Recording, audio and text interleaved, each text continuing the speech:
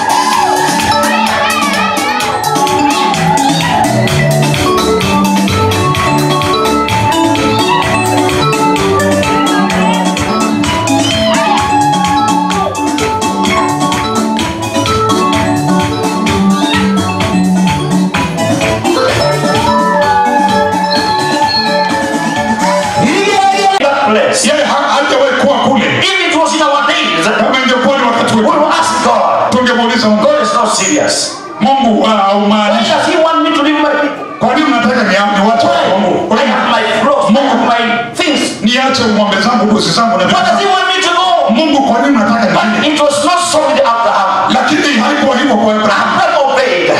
Ibrahim alitii. He said yes. Alimwambia Mungu ndio. I will go. Nitakwenda. I will do what you want me to do. Nitafanya kile unataka nifanye. That's why I have come here this afternoon. Ndio maana nikuja mchana leo. To tell somebody. Nimwambie mtu. That God is ready to take you to another level. Mungu anataka He wants to take you to another level. Anataka kukuweka mahali. And you will not go to that level. Lakini when we are not ready to obey. Kiwango hiyo kama sio mtiifu. Hallelujah. Hallelujah. Praise be to God. Jina la Bwana libarikiwe. Many times you say, oh, I'm blessed, I'm blessed. Mara nyingi tunasema nimebarikiwa. But we are doing nothing. Nimebarikiwa lakini hakuna kitu umefanya.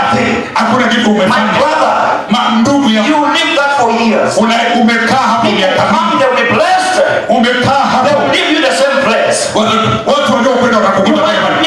A small room there. Walikuwa na kanyumba kamoja. But when you are there, lakini bado uko pale. When you are faithful to God, ukiwa mwaminifu, you say God, unamwambia Mungu, I am in a small house. Nimekuwa kwa nyumba yangu. I'm going somewhere. Lakini nakwenda mahali. I am going to own my own. Naenda kuona chumba. I am going to build my own house. Naenda kujenga nyumba yangu. In the name of Jesus. Katika jina la Yesu. Yes, I might be in a small room. Naweza kuwa niko but I am going somewhere. There is a place for God want me to go. And I want to be faithful, Lord. I will do whatsoever you want me to do. I want to assure you, you will never be the same again. I say you will never be the same again. Because God wants you to go somewhere. God wants to take you to places. In the name of Jesus. You have a business. The only thing you can say, unajua siku hizi hakuna biashara. Unajua siku hizi hakuna pesa. My brother, my sister, you will never see money. Because you are saying, you have confessed it, and you will never have it. Yes, you have a business. People are not coming. But you say, God, oh God, I'm a faithful tither. I give my offering. I want you to bring people from the west, from the south. They may come and buy. That's why I'm here. You challenge God. I say you challenge God. And the miracle will come. Hallelujah. A young man took the Bible. He took the Bible. And he put down a step on it. He said, oh God, can you see I'm standing on your word? I am standing on your word. Answer me, oh God. Of course, God answered him on his foolishness. He does not, you take the Bible and step on it. He said, take the word in your heart. He challenged God. He challenged God. Hallelujah. say come. Ndio maana kanasema njoo. Let us reason together. Njoo tusemezane pamoja. Mungu anasema hivyo. When I was working, nilipokuwa nafanya kazi. I was working in KCC. Nilikuwa nafanya kazi Mombasa. KCC Mombasa. I was working as a turn boy. Nilikuwa kama turn boy. Then after some times, baada ya muda, you know Mombasa is very hot. Unajua Mombasa ni I told God, kuna joto sana. Nikamwambia Mungu, I want to become a salesman. Nikamwambia nataka kuwa muuzaji, mfanya biashara muuzaji. I got that chance to become a salesman. Nikapata hiyo nafasi ya kuwa muuzaji. Then after some time, mtu mfanya biashara. After some times, baada ya muda, I was sweating so much out there. Nilikuwa natoa jasho sana pale. Then I said to God, lakini neno nikasema kwa Mungu, nikamwambia Mungu, God, Mungu, I also want to work in the office. Nikamwambia Mungu, nataka pia kufanya kazi where there's air condition, mahali kuna hewa safi, and somebody brings some tea at 10, na mahali ambapo mtu atakuletea chai saa 4, and I could sit there and I could pray and I believe to God. Na nizungumze na Mungu. One day, I got a memo. Nikapata memo. And I was told you are supposed to work in the office. Nikaambiwa unahitajika kufanya kazi ofisini. But the people in the office, lakini watu ofisini, they were wondering, wanashangaa, I don't have a seat at table. Mimi sina kiti kwenye mwenendo. Do I care? Pale. Do I care? Yes, sijali. Mimi sijali. He will create a space for me. Huyu Mungu aliyeweka atatengeneza mahali. God commanded him to create a space for me. Mungu alisababisha nipate sehemu. And I was there working there. Nikawa pale nafanya kazi. And guess what? Na kwa Mungu, the guy was cooking tea for us. Mungu anapotupikia chai, he was learning than me. Alikuwa anatupikia chai, alikuwa amesoma kuliko mimi. Hallelujah. Amen. Because if I tell you where I reach, you can't believe me.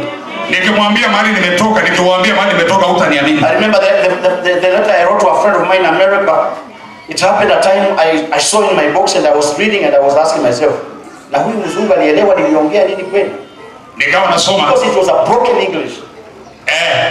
Hallelujah. Amen. God can do it. Mungu anaweza kufanya. I say God can do it. Nasema Mungu anaweza kufanya. When I went to that office, nilipoenda kwenye ofisi, I didn't know how to read in English. Mimi sikujua kuzungumza Kiingereza. But I used to buy Nation newspaper, not Taifa ya leo. Nilikuwa nanunua gazeti la Kiingereza, sio Taifa. And I didn't know how to read. Lakini sikujua kusoma. My Bible was King James original.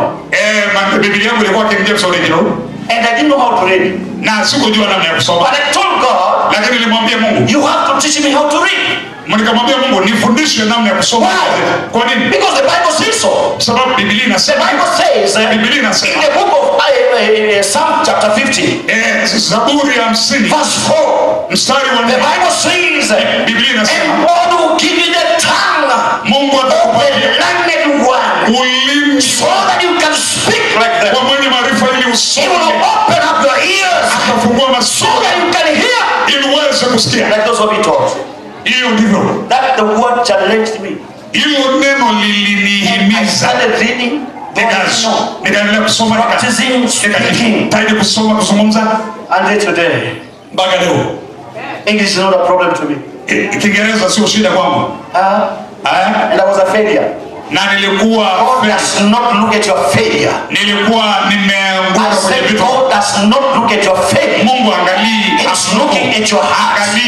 He's looking at your faithfulness. Anaangalia imani. He's looking for a man or a woman. Anaangalia mwanamke mwanaume. Who will arise ambaye atainuka and say, na kusema, like it makes the children of Abednego, we will go to serve you.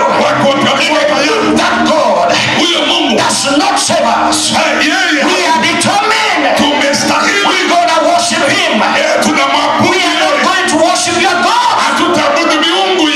And the fourth person came there, that was Jesus. Hallelujah. Hallelujah. God is looking men like those and women. Mungu anaangalia wanaume na wanawake kama hao. They stand ambao wanasimama what they believe. Kwa kile wanachoamini. Not on the circumstances. Sio hali ilivyo. Because the circumstances will just put us down. Lakini hali ilivyo itakuweka kando, itakuweka chini. I was born in a poor family. Nimezaliwa kwenye jamii maskini. That's what the words that came from Gideon. Hiyo ndio neno lilikuja kwa Gideon. We are just the least. Kwa maisha ya Gideon mimi. We are not a big family. Sisi ni watu wachache. Who says that you are big or you are small? Ndogo tu. God has has created you for a purpose. Mungu alikuumba kwa mpango. Hallelujah. And he said to Gideon, you are a man of favor. Akamwambia Gideon, You are a man of favor. wewe ni I shujaa. am going to use you. Wewe ni mbarikiwa. My brother, my sister, you are here. Unakutumia. You are a channel. Wewe You are a channel. You are a channel. wewe ni jasiri. God wants to use Wewe your ni family. shujaa. God wants to lift your family to you. Nataka kuinua familia yako. In our home, Kule nyumbani kwao we were very poor. walikuwa maskini. Sometimes Wakati mwingine when it rained, ikinyesha, we used to stand because we had that house of Yanyasi. ikinyesha tunasimama maana tuna hiyo nyumba. For a shed. So that we can sleep. Ili tuweze kulala. Sometimes udongo ingenyeshia, then it goes out.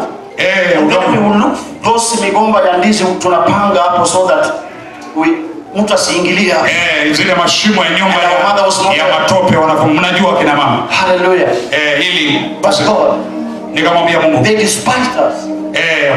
wametudharau. Our family, whenever they used to have things, Wakati wanapokuwa na vitu, we were not involved. sisi wakati familia yao wanapokuwa na jambo hawahusishi, we were looked as nothing. Kwa sababu kwao sisi tunaonekana bure. Let me tell you, lakini today, without my word, we can't do anything.